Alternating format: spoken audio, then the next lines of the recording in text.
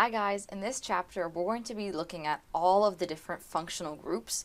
So I thought we'd start off by looking at what they are so we can familiarize ourselves with them. So for now we don't have to worry about memorizing any of these right now, but I would recommend just spending a minute going through these. So we'll do that together so we can understand these a little better. And then throughout this chapter we're going to have a lesson on each of these different functional groups and learn more about their naming and their properties. So the first one is an alkane. So this is kind of like the simplest one. It's just when you have carbons and hydrogens and it's all single bonds. Okay, and then an alkene is still referring to having carbon and hydrogen, but here we now have a double bond. So it's a double bond between two carbon atoms. And then we have an alkyne as well, which is another type of hydrocarbon. So it's just carbons and hydrogens, and here you're going to see at least one triple bond between two carbon atoms. Okay, so another type of hydrocarbon is a benzene ring, and this is a specific group that we have when we see that 6 carbons are bound in a ring, but it's not just any regular ring. We also see that there's these bonds here, and for a benzene ring specifically, these have resonance, so this double bond can push down here, this double bond can push down here, this double bond can push down there, so it's actually more like each of the carbon-carbon bonds are kind of halfway between a single and a double bond. So that's a unique scenario, and we'll learn more about naming and properties of the benzene ring because it is quite different. Okay, in the next row we see that we have an amine. So that is when we have a nitrogen in our chain. So anytime we see this, it's just a short form for the rest of the chain. So maybe there's 4 other carbons and we have the nitrogen that's a part of that chain. So that's an amine. So we'll see a nitrogen. That's kind of the way that you know that it's an amine, and we don't see any double bonds here. So that's how we know it's different from the amide, which we'll see later on, which involves a double bond between carbon and oxygen. And we call the double bond between carbon and oxygen a carbonyl group. And then right away, the first bond from that carbon is going to be bound to a nitrogen, and in that case we have an amide. So then an alcohol is just when we have an OH, so anywhere in the molecule, if we have an oxygen bound to a hydrogen, that's an alcohol. An ether is when we have a carbon chain, so it's showing 2 carbons on either side of an oxygen. So anytime carbons are surrounding a single oxygen atom, we call that an ether. An alkyl halide, so the alkyl part is referring to whatever carbon chain you have. So, you know, it could be 1 carbon, 2 carbons, so on, it doesn't matter. And the halide part is referring to a halogen. So these 4 halogens, fluorine, chlorine, iodine, and bromine, we'll look at how to name those when they are part of a carbon chain, and we call those alkyl halides, or you might also see them being called haloalkanes. And again, the halo or halide part is because it's from a halogen, which is the second last group of the periodic table. Okay, so now the bottom row all involves the carbonyl group, so carbons bound to oxygens in a double bond. If we just have an aldehyde, that means that we have whatever carbon chain, and then this group is on the last possible carbon. So if you see a carbonyl group at the very end of the carbon chain, then we call that an aldehyde. So then we see that on this side it's just bound to a hydrogen.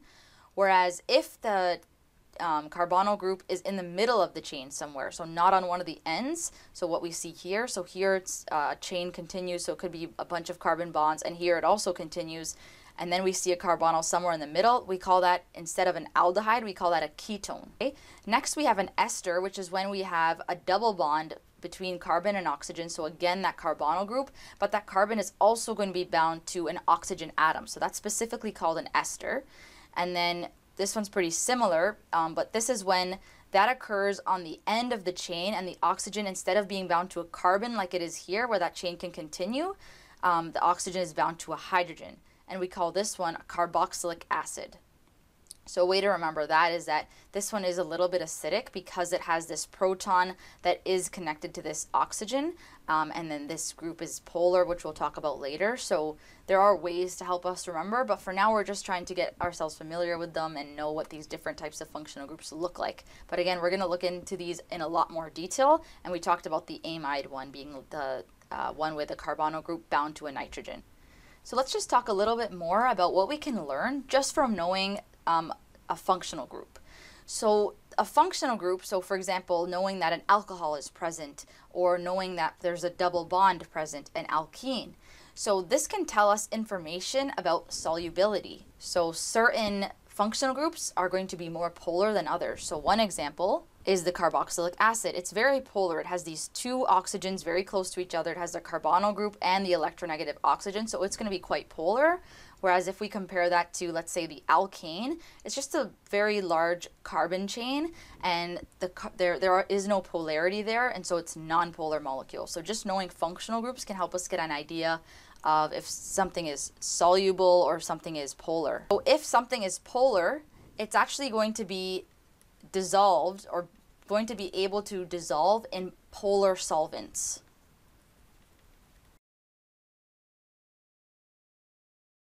Whereas if something is non-polar, then it likes to be around things that are like it. So it likes to dissolve in other non-polar solvents.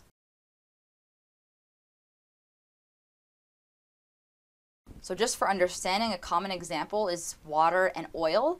So oil is just long carbon chains pretty much, so they are very nonpolar. Whereas water, we know that water looks like this and has hydrogen bonds, which make it very polar. And when we say something is polar, it's because there's a difference in electronegativity that does not get canceled out. So if something has a dipole moment, so in this case, let's just look at the electronegativity first. The hydrogens are not very electronegative, so we draw a delta plus for the hydrogens, whereas the oxygen is electronegative, so we draw a delta minus there. Okay? And we know that the oxygen is electronegative because if you look at a periodic table, electronegativity increases as you go up and to the right. So fluorine, just for a reference point, is the most electronegative atom. So that's how we know oxygen is also quite electronegative, because it's in the top right of the periodic table. And that rule doesn't apply for noble gases since they're very stable. But other than the noble gases, as you go up and to the right, you increase in electronegativity. And nitrogen is another very electronegative element. So fluorine, oxygen, and nitrogen are your top 3 electronegative elements.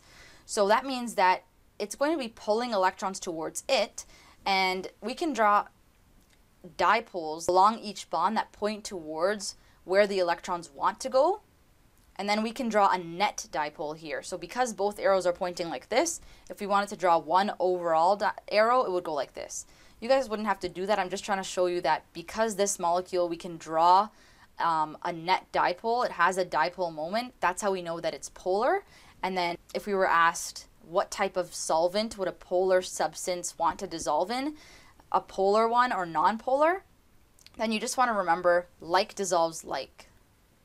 And we'll review this again as we go through the different functional groups and talk about their polarity and what they like to dissolve in. So it'll get repeated, so it'll make more sense. But pretty much like dissolves like is just something that helps us remember that polar substances like to dissolve with other polar substances, and like we said, non-polar substances dissolve in non-polar solvents. Okay. The other thing that we can learn about functional groups is based on the functional groups and based on the overall molecule, we can make educated guesses about their melting points and boiling points. So we can know, if we compare two functional groups, we can know if one would have a higher or lower melting or boiling point. So the trend is pretty similar to polarity for melting and boiling point. Let's say we compare our alkane and carboxylic acid again. So we said that carboxylic acid is very polar. It has this electronegative oxygen and there as well, and it's also able to hydrogen bond, which we'll talk a little bit more about later, but pretty much it's able to hydrogen bond because we see that it not only has this electronegative element, but it's also bound to it has a hydrogen bound to an electronegative element. So this makes it able to have a lot of hydrogen bonding. And so because it's able to have those strong interactions and is polar, it makes it harder for it to break apart. So that means if I was trying to put in energy to break this molecule apart, it's going to take more energy to break it apart because its bonds are stronger and it has these electronegative elements that make the bonds polar and make the bonds stronger. And so the boiling point of carboxylic acid would be quite high. I would need to put quite a bit of energy to break it apart. Whereas for an alkane, we don't see any of those electronegative elements. We mentioned that it's nonpolar, so it's a lot easier to break apart, and so the boiling point would be lower. I don't have to put in as much energy to break those bonds. And again, we'll talk more about this. It's just kind of introducing how we can know melting and boiling points are higher or lower for different functional groups in general. And then also, functional groups can determine which molecules can readily react with other molecules. And we'll look at some reactions in this chapter, but mostly reactions we'll be focusing on in the next chapter. So 3 main components of functional groups. This, again, you don't need to memorize this. It's just helping us kind of wrap our head around all the different functional groups. So it says there are many different functional groups, but essentially they consist of 3 main components. So there are ones with carbon-carbon multiple bonds. So we said that an alkene was the one with a carbon-carbon double bond, and an alkyne was the one with carbon-carbon triple bonds. So again, we can see those right here, the double bond and the triple bond between carbon atoms. Then there are other functional groups with a single bond between a carbon atom and a more electronegative atom. So we see functional groups with a carbon bound to an oxygen in a single bond, a carbon bound to a nitrogen in a single bond, and a carbon bound to something like a chlorine or a halogen in a single bond. So if we look at those, this one is an example of carbon bound to nitrogen. Here in alcohol, we have a carbon bound to an oxygen. An ether is also a carbon bound to an oxygen. Alkyl halide is a carbon bound to an electronegative halogen atom. And then finally, we have a bunch of different functional groups where a carbon atom is double bonded to an oxygen atom. And we see those in the last row where there's all these carbonyl groups, which is referring to the carbon double bonded to the oxygen atom, and all of these have that. And they also, some of them have carbon single bonded to oxygen or nitrogen as well. So now that we have a general idea of the different functional groups, we'll be soon going into all of these in detail, starting with the alkanes.